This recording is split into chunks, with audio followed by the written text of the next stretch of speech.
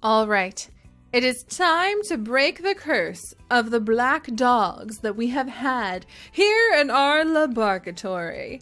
Hello everyone and welcome back to the Sims 4 Random Pets Genetics Challenge, where we are now going to be calling upon all of the randomness that we have bred through so many generations of our dogs and cats in the hopes that we will finally break the chain and be able to have some really interesting new puppers, especially dogs that happen to have, some of the wings, the beaks, all of the other really amazing traits that we have seen so far that haven't really made their way into our family tree, but have been added into our custom content for quite some time now.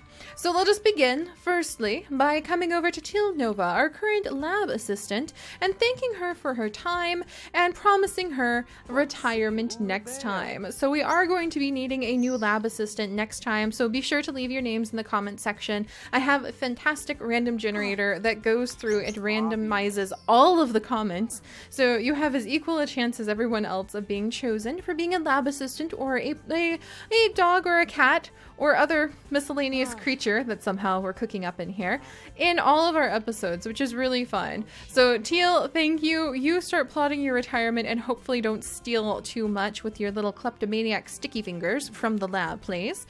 And let's begin by making a brand new dog. So we are going to be making a large breed dog, actually. So nope, not this kind. But it's going to be a large breed dog because I rolled a dice to see if it would be a big dog, small dog. It will be a big dog this time. And it is going to be the 6th big dog that we come across, who will become the new Canine Experiment 68 already. I can't believe we're already that far up. But Canine Experiment 68 here in the laboratory. So let us begin. Dog number 1. It's a dog fox. I have to keep it. I have to keep it. Okay, this is gonna be Acorn. And this is named after It's Black's comment requesting a dog named Acorn. This is Acorn. We're not going to keep Acorn like in the family line, but I just have to have that dog. Look at this.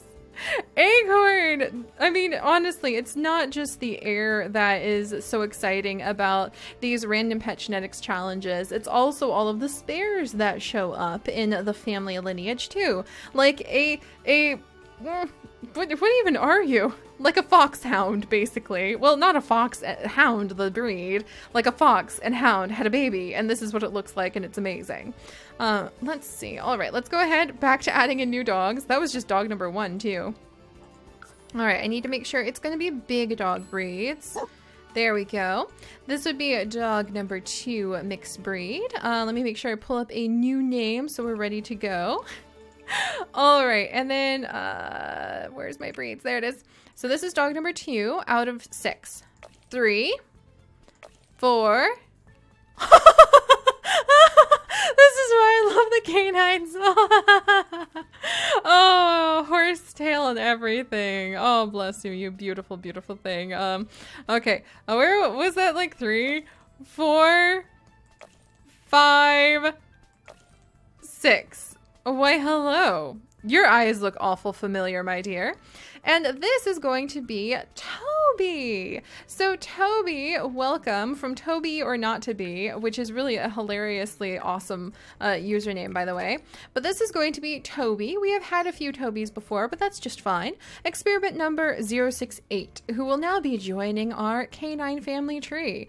We have the friendly trait, the hairy trait, and the loyal trait on this puppers. And we are now going to be changing almost everything about this dog. So we're going to begin with the body. We're going to randomize it 7 times. 1, 2, 3, 4, 5, 6, 7. Okay, a little bit more bulk going on there. And now we are going to be randomizing the head. And this is going to be a little interesting because we have decided to start using a dice to see if we will randomize the head shape or not. Because we often get unique muzzles, but we have not had flat-faced dogs for so long. I feel it's unfair. So I'm randomizing. And we are not going to be changing the head shape. It was an odd number. All right. Now we are going to randomize the ears once. Okay. Just slightly smaller. Toby knows how Toby wants to look. Thank you very much. The nose 7 times. 1, 2, 3, 4, 5, 6, 7. Very nice, Toby. Oh my goodness.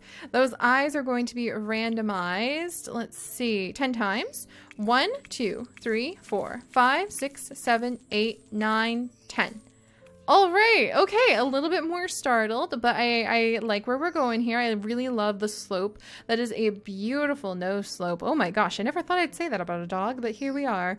All right. Now we're going to be changing the tail. Now we do have custom content to include a horsetail and a cow tail, as well as twirly tail and bobtail. So let's see what we get 10 times. 1, 2, 3, 4, 5, 6, 7, 8, 9, 10. Okay, we get twirly tail. Well, it's been a while since we've had twirly tail, so that makes me really happy. All right, and then we're gonna randomize 12 times on the coat pattern. And I have to say, not like extreme neon colors on this dog, but really beautiful. In fact, you know what, Toby? You are so beautiful. I'm going to go ahead and save you as experiment number 49.5 before we start changing everything about you, because this is a dramatically gorgeous dog already. I really like him. All right, and where were we? 12 times. 1, 2, 3, 4, 5, 6, 7, 8, 9, 10, 11, 12. All right, Rottweiler pattern that we are going to be altering now. 8 times on I guess you could call it the base coat. 1, 2, 3, 4, 5, 6, 7, 8. Okay, and then once on the top coat. Oh! Toby! Hi! Hi, boy! Giant purple people eater, are we? That's just fine. That's really cute. Okay, now we're gonna change the fur twice. 1, 2. Oh. Somehow we ended up with a schnauzer, ishi, mishy, mashy yet again. But we now have everything from twiddly-doo horns all the way down to beaks, wings, literal unicorn horns available for our dog. So let's see what's it going to be. We are going to randomize the pet clothing 5 times. 1, 2, 3, 4, 5. Okay, and the answer is all Toby wanted was white hooves. That's literally all he wanted, was just white hooves so that he can tap dance. So we have tap dance and Toby. That's adorable. I'll take it. I'll take it. Still no wings. I was really looking forward to having some wings on some dogs, but I guess we're just gonna have to wait till the next time. That's all right. All right, and we need to make a little bit of room. So we're actually going to send out Cinder. And we're also going to send out Vivanzi so that we have a teensy bit more room, and Flint, and we're going to leave behind the 3-tailed cat Olivia to inherit the feline side of our experiments when the time comes to do so. For now, we are going to go ahead and have Toby and Azaka have 8 babies and see what the results are. So we'll begin with Azaka and Toby. A very normal looking dog, all intended, but you know what? I don't think you can really try harder than becoming neon purple to get away from the gray and the black coats that we have been stuck on for our dogs for so long. Sort of. I mean, I'll take a Rottweiler coat. That definitely counts. This is 1 out of 8 children that we are going to have. Let's see. And then we're going to have 2. Okay, that's really cute, actually. 3, 4, 5, 6, oh my gosh, 7, 8. No! Hello, Nova. Hello, dear Nova. And she is here. Does she have it? She has nothing to inherit from her mother. I mean, hooves, I guess? Yes, if we have small hooves, she at least inherited hooves from her father. I think I have small hooves. Let's go ahead and come down here and see. Let's see. Are these small hooves? I think these are small hooves. They're not this... Well, they look pretty darn similar, don't they? We'll go ahead and just let her have them. We will let her have them. We're more goat than dog by this point. But welcome to Nova. Canine Experiment 069. Not 607. Oh my gosh, no. We're only going to the hundreds, okay, guys? But she's here.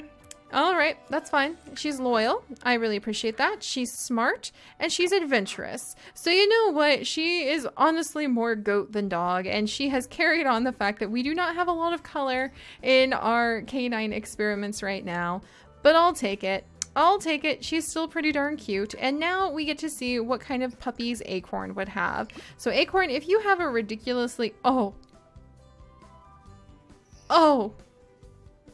my gosh.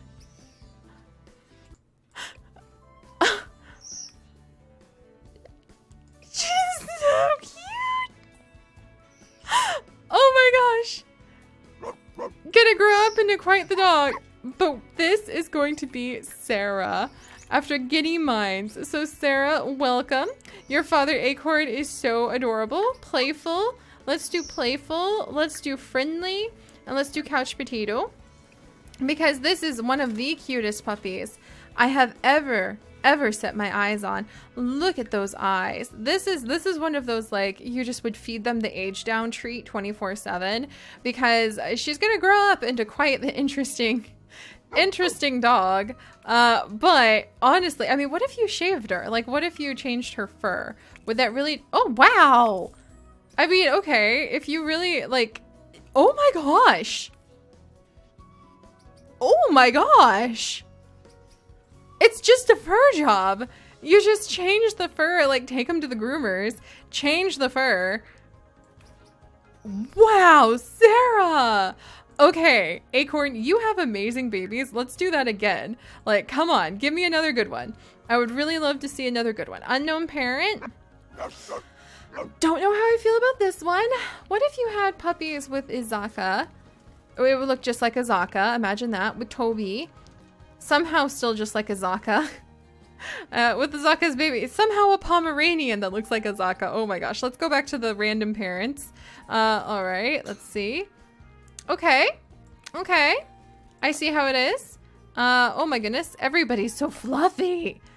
Everybody's fluffy. And then suddenly just an albino puppy. That feels like playing niche all of a sudden. Still fluffy. Still fluffy. Still fluffy. Quite fluffy. Quite fluffy. Still fluffy. Okay, so I honestly think that it's just like a matter of changing the fur density. And once you do that, then you really end up with some very unique coat patterns. And it looks like if you only have, like, Acorn is only pulling Acorn's fur types. But what if we had Acorn have a puppy? Acorn, are you part Chow Chow? With, what if Acorn had a puppy? Can I just use a random one? Yeah, random breed with a greyhound. Then this is what it would look like if you had a greyhound and Acorn have a puppy, which is actually pretty cool. I actually don't mind that a lot. Oh!